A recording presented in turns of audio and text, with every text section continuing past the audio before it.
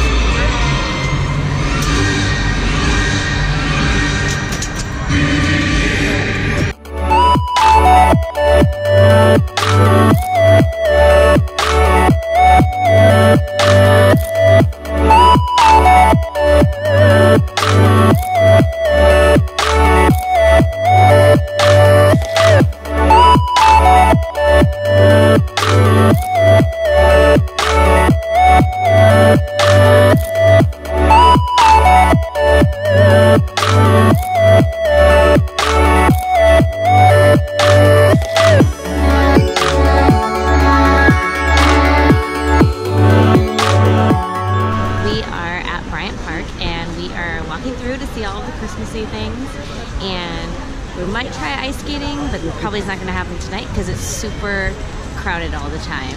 It's fun to walk through and look at all the booths and look at all the Christmas decorations.